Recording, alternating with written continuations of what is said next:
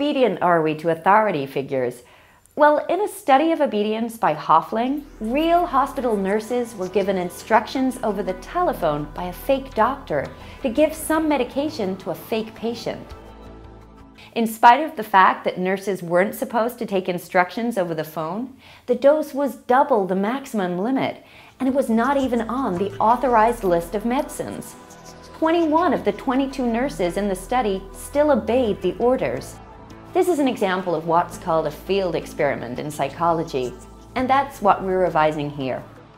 Okay, so with field experiments, you've got to show first that you know what the experimental method is, and second, what's distinctive or special about field experiments.